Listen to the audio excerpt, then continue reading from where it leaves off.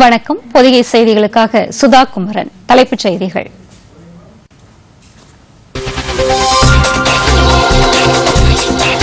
நாட்டின் வளர்ச்சிக்கு அமைதி, நல்லிணக்கம், சமூகத்தில் ஒற்றுமை அவசியம். பிஜேபி நாடாளுமன்ற உறுப்பினர்கள் கூட்டத்தில் பிரதமர் நரேந்திர மோடி பேச்சு.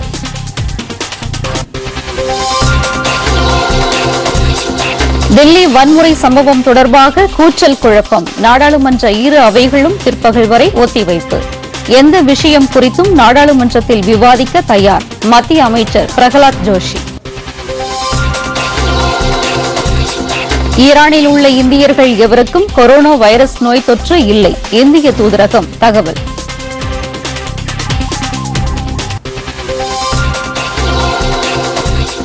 இலங்கை நாடாளுமன்றம் கலைப்பு. அடுத்த மாதம் 25ஆம் தேதி தேர்தல் நடத்த அறிவிப்பு.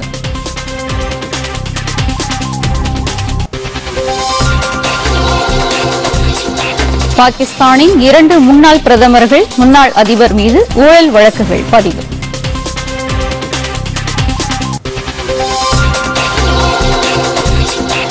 சர்வதேச ஹாக்கி சம்மேளன தரவரிசை 4வது இடத்திற்கு முன்னேறியது இந்திய அணி.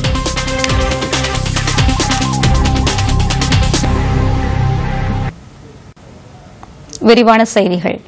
நாட்டின் வளர்ச்சிக்கு அமைதியும் நல்லிணக்கமும் சமூகத்தில் ஒற்றுமையும் அவசியம் என்று பிரதமர் நரேந்திர மோடி வலியுறுத்தியுள்ளார்.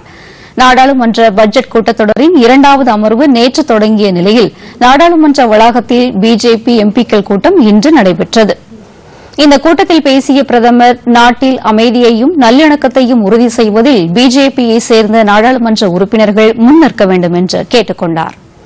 சில கட்சிகளுக்கு தங்களின் அரசியல் நலன் முக்கியமாக இருக்கும் நிலையில் பிஜேபிக்கு அனைத்துக்கும் மேலாக தேச நலன் உள்ளது என்று அவர் குறிப்பிட்டார்.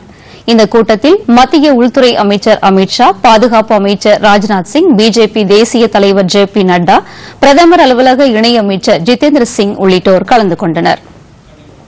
பிஜேபி நாடாளுமன்ற உறுப்பினர்கள் கூட்டத்திற்கு பின் செய்தியாளர்களிடம் பேசிய நாடாளுமன்ற விவகாரத்துறை அமைச்சர் பிரகலாத் ஜோஷி, விடுதலை கால போராட்டத்தின் போது வந்தே மாதரம் குறித்து பிரச்சினையை எழுப்பியவர்கள் இப்போது பாரத் மாதா கி ஜெய் என்பதற்கு எதிராக பிரச்சினை எழுப்ப முயற்சி செய்கிறார்கள் என்று பிரதமர் தெரிவித்ததாக கூறினார்.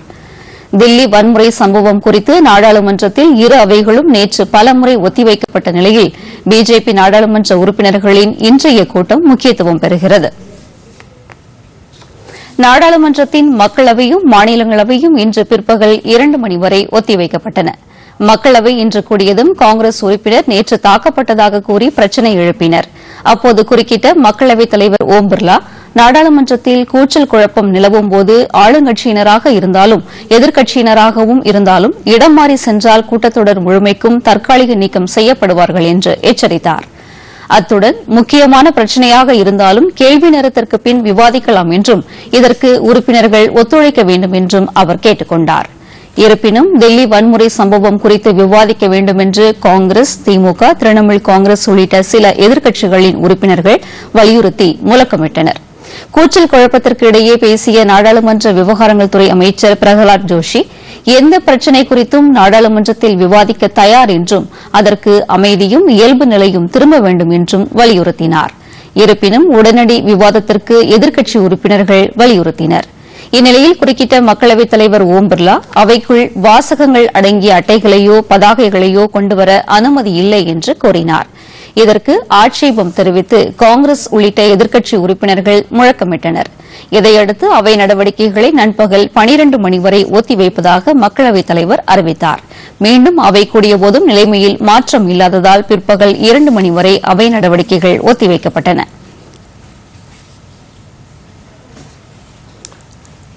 மாநிலங்களவை இன்று கூடியதும் தில்லி வன்முறை சம்பவம் குறித்து எதிர்க்கட்சிகள் பிரச்சினையை எழுப்பியபோது ஆளும் கட்சியினர் எதிர்ப்பு தெரிவித்தனர்.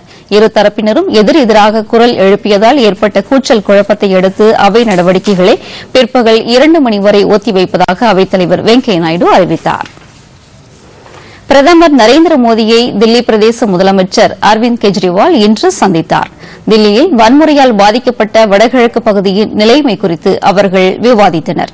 தில்லி பிரதேசத்தில் 3வது முறையாக ஆட்சி அமைத்த பின் முதலமைச்சர் அரவிந்த் கெஜ்ரிவால் பிரதமரை முதன்முறையாக சந்தித்துள்ளார்.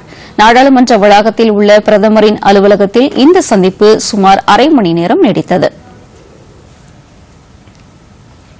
இந்த சந்திப்பிற்கு பின் செய்தியாளர்களிடம் பேசிய அரவிந்த் கெஜ்ரிவால் கடந்த சில நாட்களாக காவல்துறையினர் தீவிர தன்மையோடும் கண்காணிப்போடும் செயல்படுவது போல் வன்முறை ஏற்பட்ட சமயத்தில் செயல்பட்டிருந்தால் உயிரிழப்புகளை தடுத்திருக்க முடியும் என்றார். கடந்த சில நாட்களாக காவல்துறையினர் உரிய முறையில் செயல்பட்டு வதந்திகள் பரவுவதை தடுத்திருப்பதாகவும் இதற்காக அவர்களை பாராட்டுவதாகவும் கெஜ்ரிவால் கூறினார். தில்லியில் இத்தகைய வன்முறை சம்பவங்கள் மீண்டும் நடக்கக்கூடாது என்பதை பிரதமரும் ஒப்புக் கொண்டதாக கெஜ்ரிவால் தெரிவித்தார். வன்முறைக்கு காரணமானவர்கள் யாராக இருந்தாலும் கடுமையாக நடவடிக்கை எடுக்க வேண்டும் என்று பிரதமரிடம் தாம் கேட்டுக் கொண்டதாக கெஜ்ரிவால் கூறினார். இந்நிலையில் வடகிழக்கு தில்லி வன்முறையின்போது காவல்துறையினரை நோக்கி துப்பாக்கி காட்டி பயமுறுத்திய ஷாருக் என்ற நபரை தில்லி காவல்துறையினர் இன்று கைது செய்தனர். வன்முறை சம்பவத்திற்கு பின் தலைமறைவாக இருந்த ஷாருக்கை பரேலி என்ற இடத்தில் கைது செய்ததாக காவல்துறையினர் தெரிவித்தனர். சமூக வலைதளங்களிலிருந்து வெளியேறுவது குறித்து சிந்திப்பதாக பிரதமர் நரேந்திர மோடி தெரிவித்துள்ளார்.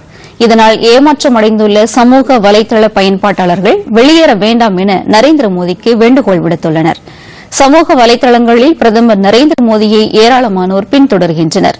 அதன்படி டுவிட்டரில் 5 கோடியே 30 லட்சம் பேரும், முகநூலில் 4 கோடியே 40 லட்சம் பேரும், இன்ஸ்டாகிராமில் 3 கோடியே 50 லட்சம் பேரும் பின்தொடர்கின்றனர். மேலும் டுவிட்டரில் பின்தொடர்வோரின் எண்ணிக்கையில் 5 கோடி பேரை கடந்த முதல் இந்தியர் என்ற சாதனையை மோடி படைத்துள்ளார். இந்நிலையில் டுவிட்டரில் நேற்று பதிவிட்ட பிரதமர் முகநூல், டுவிட்டர், இன்ஸ்டாகிராம், யூ டியூப் ஆகிய சமூக வலைதளங்களிலிருந்து வெளியேறுவது குறித்து சிந்திப்பதாகவும் நீங்கள் அனைவரும் பதிவிடுவதற்கு வாய்ப்பளிப்பதாகவும் தெரிவித்துள்ளார். பிரதமரின் இந்த பதிவால் சமூக வலைதளத்தை பயன்படுத்துவோர் ஏமாற்றமடைந்துள்ளனர். பிரதமரின் கருத்தை 26,000க்கும் மேற்பட்ட முறை ரீட்வீட் செய்துள்ளனர்.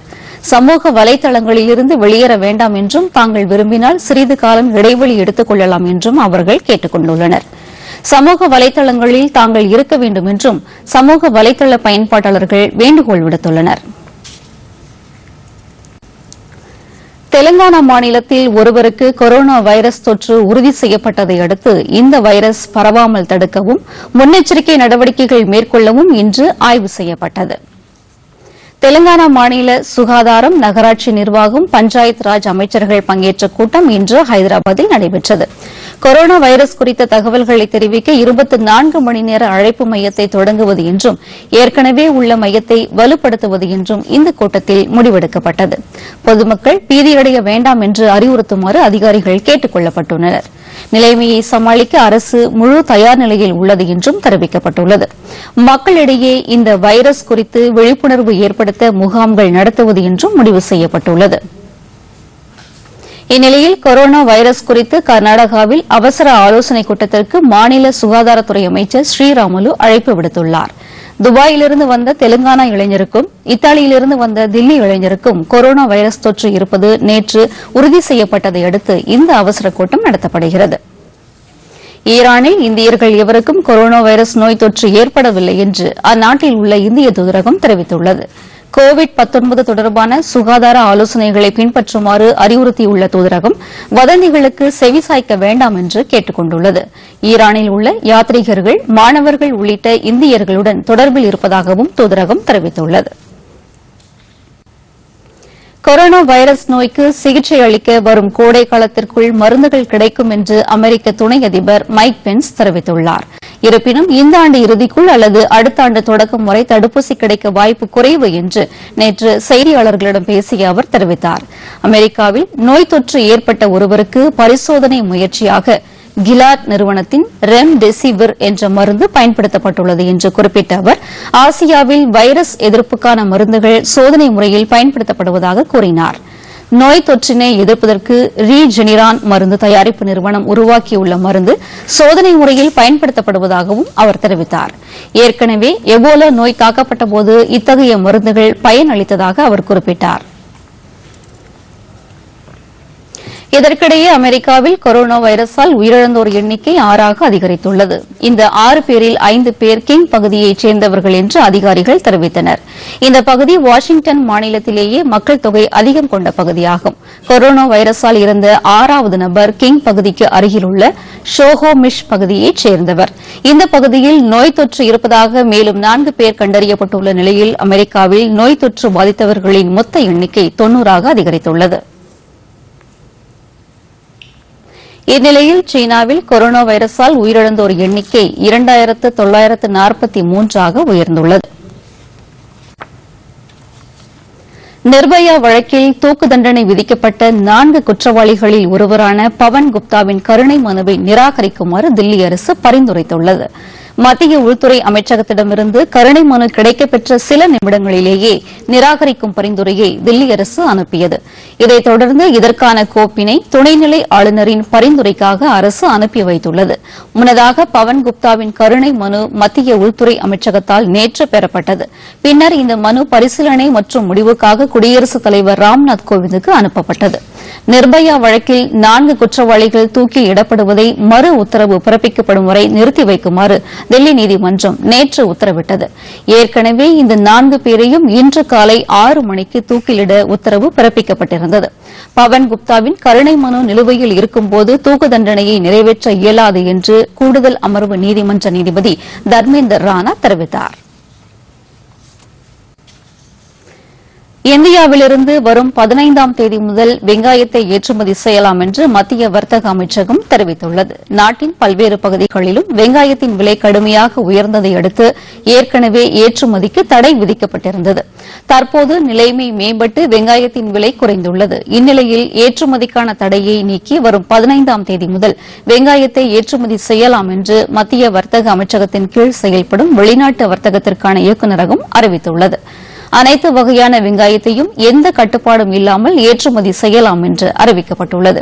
விவசாயிகளின் நலனை பாதுகாக்கும் நடவடிக்கையாக வெங்காய ஏற்றுமதிக்கு அனுமதி அளிக்கப்பட்டுள்ளதாக மத்திய வர்த்தகம் மற்றும் தொழில்துறை அமைச்சர் பியூஷ் கோயல் டுவிட்டரில் பதிவிட்டுள்ளார். இதனால் விவசாயிகளின் வருவாய் அதிகரிக்கும் என்றும் அவர் தெரிவித்துள்ளார். வனவிலங்குகளை பாதுகாப்பதற்கான விழிப்புணர்வை ஏற்படுத்தும் வகையில் உலக வனவிலங்குகள் தினம் இன்று கடைபிடிக்கப்படுகிறது. சுற்றுச்சூழல் மற்றும் சமூக பொருளாதாரத்திற்கு வனவிலங்குகள் மற்றும் தாவரங்களின் பங்களிப்பு முக்கியமானதாக உள்ளது. இதில் வனவிலங்குகளை பாதுகாப்பதன் அவசியத்தை வலியுறுத்தி ஒவ்வொரு ஆண்டும் மார்ச் 3ஆம் தேதி உலக வனவிலங்கு தினம் கொண்டாடப்படுகிறது. இந்த ஆண்டுக்கான கருத்துருவாக பூமியில் அனைத்து உயிரினங்களும் வாழ்வதற்கான சூழலை ஏற்படுத்த வேண்டும் என்பதை உலக நாடுகள் அறிவித்துள்ளன. வனவிலங்குகளின் அவசியத்தை வலியுறுத்தும் பல்வேறு நிகழ்ச்சிகளுக்கு ஏற்பாடுகள் செய்யப்பட்டுள்ளன. நாட்டின் பல்வேறு தலைமை பொறுப்புகளில் பெண்கள் பங்கேற்று தமது திறமையை சிறப்போடு வெளிப்படுத்தி வருகின்றனர். மகளிர் தினத்தை ஒட்டி விருதுநகர் மாவட்டத்தில் பல்வேறு உள்ளாட்சி அமைப்புகளின் பதவிகளில் சிறப்பாக பணியாற்றி வரும் பெண்கள் குறித்து எமது செய்தியாளர் தரும் தகவல்.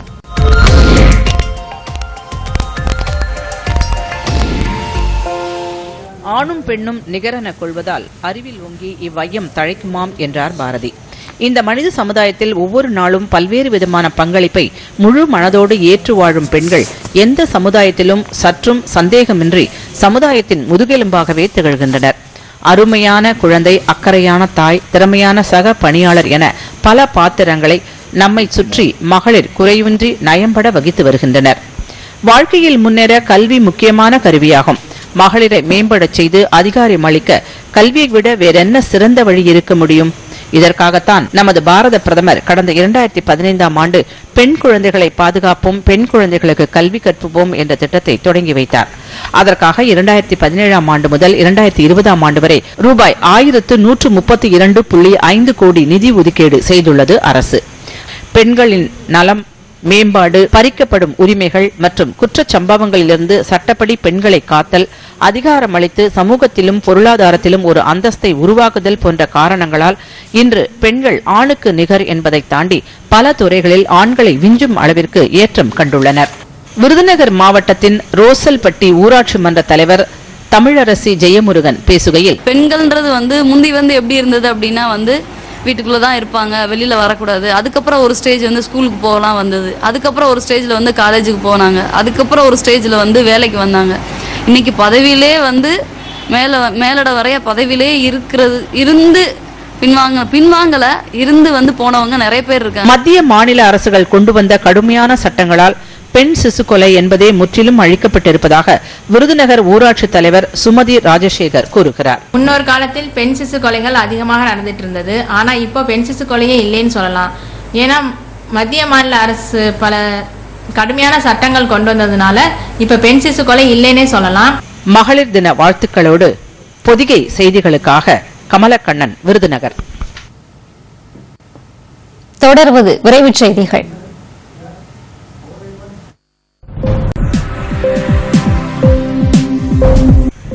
உத்தரப்பிரதேச மாநிலத்தில் 2821 கோடி ரூபாய் மதிப்பிலான பல அடுக்கு பார்க்கிங் வசதி கொண்ட திட்டத்தை அம்மாநில முதலமைச்சர் யோகி ஆதித்யநாத் கௌதம புத்தர் நகர் மாவட்டத்தின் நொய்டாவில் தொடங்கி வைத்தார். நொய்டாவில் மிகப்பெரிய சிக்கலாக கருதப்படும் வாகன நிறுத்துமிட பிரச்சினைகளுக்கு இதன் மூலம் தீர்வு காணப்படும் என்று தகவல்கள் தெரிவிக்கின்றன. புதிதாக தொடங்கப்பட்டுள்ள இந்த திட்டத்தின் மூலமாக 7500 கார்கள் நிறுத்துவதற்கு வசதி செய்யப்பட்டுள்ளது. நொய்டாவுக்கும் கிரேட்டர் நொய்டாவுக்கும் இடையே விரைவுச் சாலை திட்டத்திற்கும் முதலமைச்சர் அடிக்கல் நாட்டினார். உத்தரப்பிரதேச மாநிலம் லக்னோ பல்கலைக்கழகத்தில் முதுநிலை கல்வியியல் படிப்பில் மகிழ்ச்சிக்கான கல்வி என்ற புதிய பாடப்பிரிவு வரும் கல்வி ஆண்டு முதல் தொடங்கப்படும் என்று தெரிவிக்கப்பட்டுள்ளது. இதன் மூலம் மாணவர்களுக்கும் இந்திய அடிப்படையிலான குடும்பங்களின் மகிழ்ச்சி குறித்து கற்பிக்கப்படும் என்று பல்கலைக்கழகத்தின் பேராசிரியர் அமிதா வாஜ்பாய் கூறியுள்ளார்.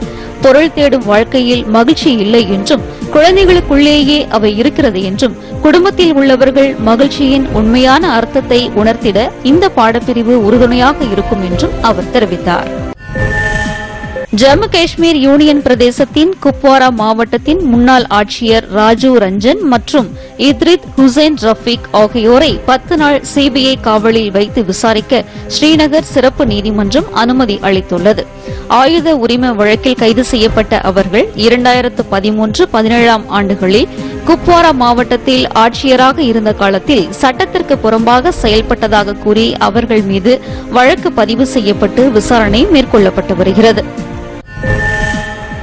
சத்தீஸ்கர் மாநிலத்தின் ராய்ப்பூரில் உள்ள தொழில் நிறுவனங்களில் நடத்தப்பட்ட வருமான வரி சோதனையில் கணக்கில் வராத 150 கோடிக்கும் மேலான ரொக்கம் கைப்பற்றப்பட்டுள்ளதாக நிதி அமைச்சகம் செய்தி வெளியிட்டுள்ளது. கொல்கத்தாவை அடிப்படையாக கொண்ட நிறுவனங்களில் மேற்கொள்ளப்பட்ட ஹவாலா பண பரிவர்த்தனை தொடர்பான ஆவணங்களும் பினாமிகளின் வாகனங்களும் வருமான வரித்துறையினர் மேற்கொண்ட இந்த சோதனையின் போது கைப்பற்றப்பட்டன. நாடு முழுவதும் உள்ள கைவினை கலைஞர்கள், மாற்றுத்திறனாளி கலைஞர்கள் மற்றும் தொழில் முனைவோர்களின் உற்பத்தி பொருட்களை காட்சிப்படுத்தும் ஒருவார கால ஏகம் திருவிழா புதுதில்லியில் தொடங்கியது. 18 மாநிலங்கள் மற்றும் யூனியன் பிரதேசங்களிலிருந்து 80க்கும் மேற்பட்ட மாற்றுத்திறனாளி தொழில் முனைவோர்கள் மற்றும் கலைஞர்கள் தங்களது பொருட்களை காட்சிக்கு வைத்துள்ளனர். சாலை போக்குவரத்து மற்றும் நெடுஞ்சாலைத்துறை அமைச்சர் நிதின் கட்கரி, மகளிர் மற்றும் குழந்தைகள் மேம்பாட்டுத்துறை அமைச்சர் ஸ்மிருதி இரானி, சமூக நீதி மற்றும் அதிகாரமளித்தல் துறை அமைச்சர் தவர்சந்த் கெலாட் ஆகியோர் இந்த ஏகம் திருவிழாவை தொடங்கி வைத்தனர்.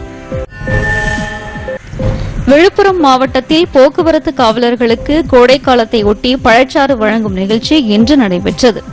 வெயிலில் பணியாற்றும் போக்குவரத்து காவலர்களுக்கு பாதுகாப்பு கேடயமாக தொப்பி, கருப்பு கண்ணாடி, எலுமிச்சை சாறு, குளிர்பானங்களை விழுப்புரம் மாவட்ட காவல்துறை கண்காணிப்பாளர் ஜெயக்குமார் வழங்கினார். போக்குவரத்தை சீர் செய்யும் பணிகளில் கவனமாக ஈடுபட இந்த பொருட்கள் உதவிகரமாக இருக்கும் என்றும் அவர் தெரிவித்தார். அரியலூர் மாவட்ட ஆட்சியர் கூட்டரங்கில் நகர்ப்புற உள்ளாட்சி தேர்தல் தொடர்பான கலந்துரையாடல் கூட்டம் ஆட்சியர் ரத்னா தலைமையில் நடைபெற்றது. அங்கீகரிக்கப்பட்ட அனைத்து அரசியல் கட்சி பிரதிநிதிகள் கலந்து கொண்ட இந்த கூட்டத்தில் 64 நகராட்சி மற்றும் 30 பேரூராட்சிகள் என மொத்தம் 94 நகர்ப்புற உள்ளாட்சி வாக்குச்சாவடிகளுக்கான வரைவு வாக்குச்சாவடி பட்டியல் வெளியிடப்பட்டன. இறுதி செய்யப்பட்ட மையங்கள் தொடர்பான பட்டியல்கள் நாளை மறுநாள் வெளியிடப்படும் என்றும் ஆட்சியர் கூறினார். தமிழ்நாடு சீருடை பணியாளர் தேர்வாணையம் நடத்திய காவலர்களுக்கான தேர்வு நடைமுறையை நிறுத்தி வைக்க வேண்டும் என்ற தனி நீதிபதியின் உத்தரவை ரத்து செய்து சென்னை உயர்நீதிமன்றம் உத்தரவிட்டுள்ளது. ஏற்கனவே இது தொடர்பான வழக்கை விசாரித்த நீதிபதி ஆனந்த் வெங்கடேஷ் தேர்வு நடைமுறையை நிறுத்தி வைக்க உத்தரவிட்டிருந்தார்.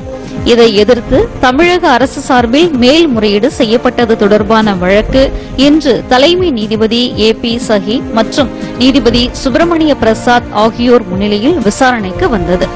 தமிழக அரசின் மேல்முறையீட்டை அனுமதிப்பதாகவும் தேர்வு நடைமுறையை நிறுத்தி வைத்த தனி நீதிபதியின் உத்தரவை ரத்து செய்வதாகவும் அவர்கள் உத்தரவிட்டனர். முதல் பிரசவத்தில் 2 குழந்தைகள் பெற்ற மத்திய அரசு பெண் ஊழியர் 2வது முறை மகப்பேறு விடுமுறைக்கான ஊதியத்தை கேட்க முடியாது என்று சென்னை உயர்நீதிமன்றம் உத்தரவிட்டுள்ளது. அரக்கோணத்தில் மத்திய தொழில் பாதுகாப்பு படை வீராங்கனையாக பணியாற்றி வரும் பெண் ஒருவர் தனது 2வது மகப்பேறுக்கான விடுமுறை காலத்திற்கு ஊதியம் வழங்கக் கோரி மனு தாக்கல் செய்தார்.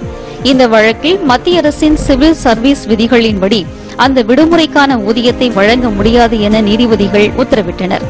மேலும் இதுபோன்ற வழக்குகளில் விதிகளை தளர்த்துவது குறித்து அதிகாரிகள் முடிவெடுக்க வேண்டும் என்றும் குறிப்பிட்டனர். நீலகிரி மாவட்டத்தில் மிகவும் பிரசித்தி பெற்ற சோலூர் பொக்காபுரம் மாரியம்மன் கோயில் தேர் திருவிழா வெகு விமரிசையாக நடைபெற்றது. பழங்குடியின மக்களின் பாரம்பரிய இசையுடன் உலா வந்த திருத்தேரின் மீது உப்புக்களை இறைத்து ஆயிரக்கணக்கான மக்கள் வழிபட்டனர். மக்களோடு மக்களாக ஆட்சித்தலைவர் இன்னசென்ட் திவ்யாவும் தேரினை வடம் பிடித்து தொடங்கி வைத்தார். கோவை, திருப்பூர் உள்ளிட்ட சுற்றுப்புற மாவட்டங்களிலிருந்து ஏராளமான பக்தர்கள் இதில் பங்கேற்றனர். விவசாயிகளுக்கு வருவாய் ஆதரவினை அளிக்கும் திட்டமான பிரதம மந்திரி கிசான் சம்மான் நிதி திட்டம் தமிழகத்தின் நெற்களஞ்சியமாக கருதப்படும் தஞ்சாவூர் மாவட்டத்தில் முனைப்புடன் செயல்படுத்தப்பட்டு வருகிறது. இதுகுறித்த ஒரு பார்வை. விவசாயிகளின் வாழ்க்கை தரத்தை உயர்த்துவதற்காக மத்திய அரசு பல்வேறு திட்டங்களை செயல்படுத்தி வருகிறது. இத்திட்டங்களில் முக்கியமான திட்டம்தான் பிரதம மந்திரி கிசான் சம்மான் நிதி திட்டம் என்று அழைக்கப்படும் விவசாயிகளுக்கான கௌரவ ஊக்கத்தொகை திட்டம். இந்த திட்டத்திற்காக மத்திய அரசு www.pmkisan.nic.in என்ற இணையதளம் ஒன்றையும் தொடங்கியுள்ளது. பயிர் காலங்களில் விவசாயிகளுக்கு இந்த திட்டத்தின் கீழ் நிதி உதவி அளிக்கப்படும் என்று மத்திய அரசின் இணையதளத்தில் குறிப்பிடப்பட்டுள்ளது. இத்திட்டத்தின் மூலமாக ஏழை விவசாயிகளுக்கு மத்திய அரசு ஆண்டுக்கு 6000 ரூபாய் நிதி உதவி என 3 தவணைகளாக அவர்களது வங்கிக் கணக்கில் நேரடியாக செலுத்தி வருகிறது. இத்திட்டத்தில் இணைந்துள்ள விவசாயிகளுக்கு அவர்களது வங்கிக் கணக்கில் 4 மாதங்களுக்கு ஒருமுறை 2000 ரூபாய் வீதம் ஆண்டுக்கு 6000 ரூபாய் செலுத்தப்பட்டு வருகிறது. மாவட்டத்தின் பிரதான தொழிலாக இருக்கும் விவசாயத்தில் இத்திட்டத்தின் மூலம் ஏராளமான ஏழை விவசாயிகள் பயனடைந்து வருகின்றனர். இத்திட்டத்தில் சேர்ந்து மத்திய அரசின் நிதியுதவி பெற்று வரும் தஞ்சாவூர் மாவட்டம் குறுங்குளம் பகுதியைச் சேர்ந்த விவசாயி சுதாகர் என்பவர் மத்திய அரசால் தொடங்கப்பட்ட இத்திட்டம் தங்களுக்கு பெரிதும் உறுதுணையாக இருப்பதாக கூறுகிறார். விவசாயிகள் கௌரவ நிதி திட்டத்திலிருந்து பயன்படுத்த பற்றி சொன்னாங்க. அது மூலியமா சில கருத்துக்கள் தெரிஞ்சுட்டு விவசாய போய் பார்த்தோம். அதுக்கான சிட்டாரங்கள் எல்லாம் கொடுத்தோம். அது மூலியமா ஓராண்டுக்குள்ள 6000 3 டிவா ஏறி இருக்கு. எனக்கு ஃபுல்லாக ஏறி இருக்கு. அது மூலியமா விவசாயத்துக்கு தேவையான சின்ன சின்ன பொருள் யூஸ் பண்ற மாதிரி இருக்கு. வழங்கிய முடியாது நன்றி தெரிவிச்சுக்கிறேன். இத்திட்டத்தின் மூலம் பயன்பெற்றுள்ள மருங்குளம் பகுதி விவசாயியான சேகர் என்பவர் கூறுகையில், விவசாயிகளுக்கு கௌரவ நிதியா பிரதமர் திட்டத்திலிருந்து கொடுக்குறாங்க. இதுக்கு விவோ சிட்டாடங்கள் சிறு குறு விவசாயி கார்டு வாங்கிட்டு அதை கொண்டாந்து நாங்க விரிவாக்க பணியாளர்கிட்ட சமர்ப்பிக்கிறோம். அதை அவங்க பரிசீலனை பண்ணி நேரா எங்களுடைய வங்கி கணக்குக்கு வருஷத்துக்கு 6000 ரூபாய் 4 மாசத்துக்கு ஒருக்கா 2000 ரூபாய் மேனிக்கு பேங்க் வந்துருது. எங்களுக்கு எல்லாம் வந்துருச்சு. மத்திய அரசு விவசாயிகளுக்கு வழங்கும் இந்த நிதி உதவியானது ஏழை விவசாயிகளின் வருவாயை மட்டுமல்லாமல் பயிர்காலங்களில் அவர்களுக்கு தேவைப்படும் நிதியாகவும் இருக்கும். இதனால் கடன் வாங்குவது குறைந்து விவசாயிகள் கௌரவமான வாழ்க்கை வாழ வழிவகுக்கும். பொதிகை செய்திகளுக்காக நந்தகோபால், தஞ்சாவூர். அடுத்து வருவது உலகச் செய்திகள்.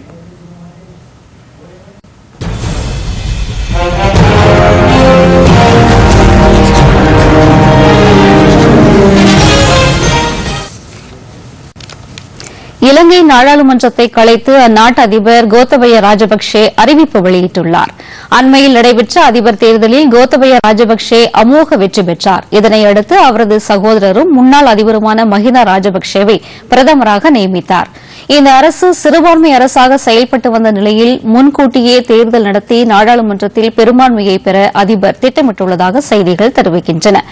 நடப்பு நாடாளுமன்றத்தின் பதவிக்காலம் ஆகஸ்ட் மாதம் வரை உள்ளபோதிலும் தனக்குள்ள பிரத்யேக அதிகாரத்தை பயன்படுத்தி அதிபர் கோத்தபய ராஜபக்சே நாடாளுமன்றத்தை கலைத்துள்ளார். இந்த நிலையில் ஏப்ரல் 25ஆம் தேதி நாடாளுமன்ற தேர்தல் நடத்தப்படும் என அந்நாட்டு தேர்தல் ஆணையம் அறிவித்துள்ளது.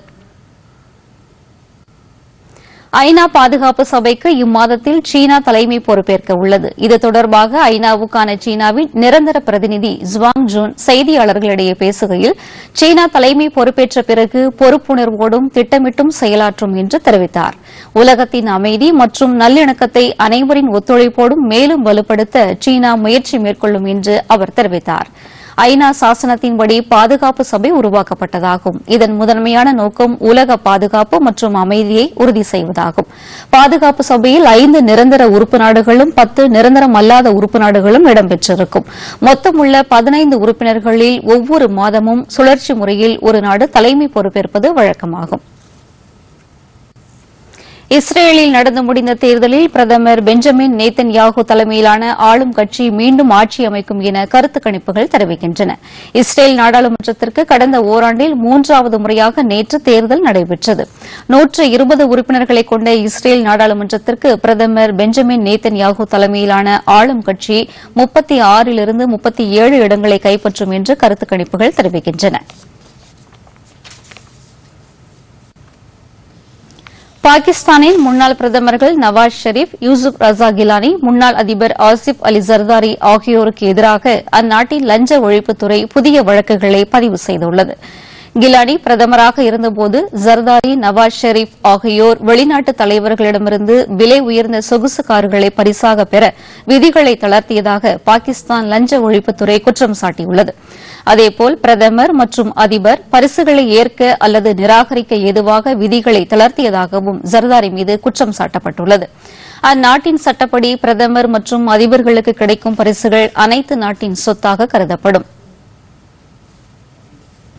இதற்கிடையே பிரிட்டனில் சிகிச்சை பெற்று வரும் பாகிஸ்தான் முன்னாள் பிரதமர் நவாஸ் ஷெரீப் மருத்துவ அறிக்கைக்காக காத்திருக்கிறார் என பாகிஸ்தான் முஸ்லீம் லீக் நவாஸ் ஷெரீப் கட்சியின் செய்தி தொடர்பாளர் தெரிவித்தார். நவாஸ் ஷெரீப்பை பாகிஸ்தானுக்கு அனுப்பி வைக்க வேண்டும் என இம்ரான்கான் தலைமையிலான அரசு பிரிட்டனிடம் கோரியுள்ளது. தொடர்வது வணிகச் செய்திகள்.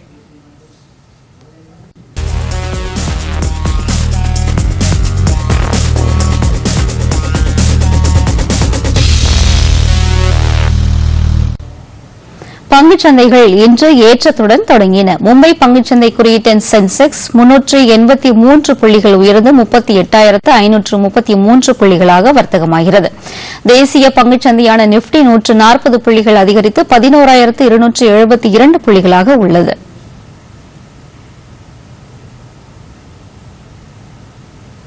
அமெரிக்க டாலருக்கு நிகரான இந்திய ரூபாயின் மதிப்பு 73 ரூபாய் 5 காசாக உள்ளது. சென்னையில் இன்று ஆவண தங்கத்தின் விலை சவரன் ஒன்றுக்கு 33,720 ரூபாயாக உள்ளது. 1 கிராம் தங்கத்தின் விலை 4,215 ரூபாய்க்கு விற்பனையாகிறது. பார் வெள்ளியின் விலை 1 கிலோ 52,492 ரூபாயாகவும் 1 கிராம் 52 ரூபாய் 49 காசாகவும் உள்ளது. சென்னையில் 1 லிட்டர் பெட்ரோல் விலை 74 ரூபாய் 82 காசாகவும் டீசல் விலை 68 ரூபாய் 32 காசாகவும் உள்ளது.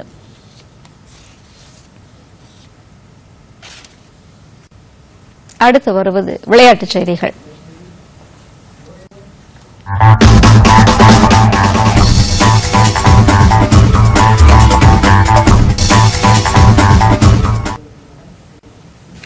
சர்வதேச ஹாக்கி சம்மேளனம் வெளியிட்டுள்ள தரவரிசை பட்டியலில் இந்தியா 4வது இடத்திற்கு முன்னேறியுள்ளது. 2003ஆம் ஆண்டுக்கு பிறகு 4வது இடத்திற்கு இந்தியா முன்னேறியுள்ளது குறிப்பிடத்தக்கது. அண்மையில் நடைபெற்ற புரோ ஹாக்கி லீக் போட்டிகளில் முதல் 3 சுற்று ஆட்டங்களில் மிகச் சிறப்பான ஆட்டத்தை இந்தியா வெளிப்படுத்தியதால் 5வது இடத்திலிருந்து 4வது இடத்திற்கு முன்னேறியுள்ளது. ஒலிம்பிக் போட்டிகளில் பட்டம் வென்ற அர்ஜென்டினா அணி 5வது இடத்திற்கு தள்ளப்பட்டுள்ளது. முதல் 3 இடங்களில் முறையே பெல்ஜியம், ஆஸ்திரேலியா, நெதர்லாந்து அணிகள் இடம்பெற்றுள்ளன. ஜெர்மனி, இங்கிலாந்து, நியூசிலாந்து ஆகிய அணிகள் முறையே 6, 7, 8வது இடத்தில் உள்ளன. பெண்கள் தரவரிசை பட்டியலில் நெதர்லாந்து முதலிடத்தில் உள்ளது. இந்திய பெண்கள் ஹாக்கி அணி 9வது இடத்தில் உள்ளது. மலேசியாவின் இப்போ நகரில் நடைபெற இருந்த அஸ்லான் ஷா ஹாக்கி போட்டி வரும் செப்டம்பரில் நடைபெறும் என்று அறிவிக்கப்பட்டுள்ளது. உலகம் முழுவதும் கொரோனா வைரஸ் தொற்றுநோய் பரவி வருவதால் இந்த போட்டி செப்டம்பருக்கு ஒத்திவைக்கப்பட்டுள்ளது. இதையடுத்து வரும் ஏப்ரல் 11ஆம் தேதியிலிருந்து 18ஆம் தேதி வரை நடைபெறவிருந்த போட்டிகள் செப்டம்பர் 24ஆம் தேதி முதல் அக்டோபர் 3ஆம் தேதி வரை நடைபெறும் என போட்டி ஏற்பாட்டாளர்கள் அறிவித்துள்ளனர். இந்த போட்டியில் இந்தியா பங்கு பெறாது என்று அறிவிக்கப்பட்டுள்ளது. ஆஸ்திரேலியா, கனடா, ஜப்பான், பாகிஸ்தான், தென்கொரியா, போட்டி நடத்தும் மலேசியா ஆகிய நாடுகள் இந்த போட்டிகளில் விளையாட உள்ளன.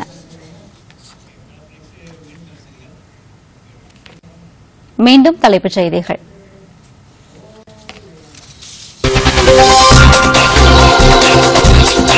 நாட்டின் வளர்ச்சிக்கு அமைதி, நல்லிணக்கம், சமூகத்தில் ஒற்றுமை அவசியம். பிஜேபி நாடாளுமன்ற உறுப்பினர்கள் கூட்டத்தில் பிரதமர் நரேந்திர மோடி பேச்சு.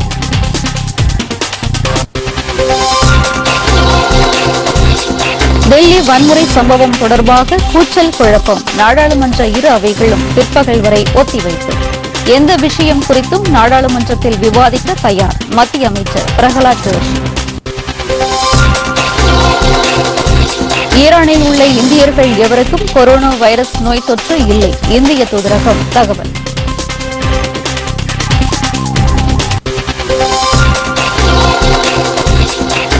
இலங்கை நாடாளுமன்றம் கலைப்பு. அடுத்த மாதம் 25ஆம் தேதி தேர்தல் நடத்த அறிவிப்பு.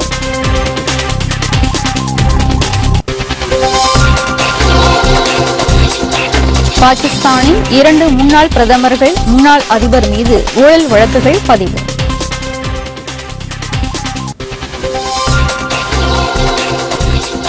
சர்வதேச ஹாக்கி சம்மேளன தரவரிசை 4வது இடத்திற்கு முன்னேறியது இந்திய அணி. இத்துடன் இந்த செய்தி அறிக்கை நிறைவடைகிறது. மீண்டும் செய்திகள் மாலை 6 மணிக்கு. வணக்கம்.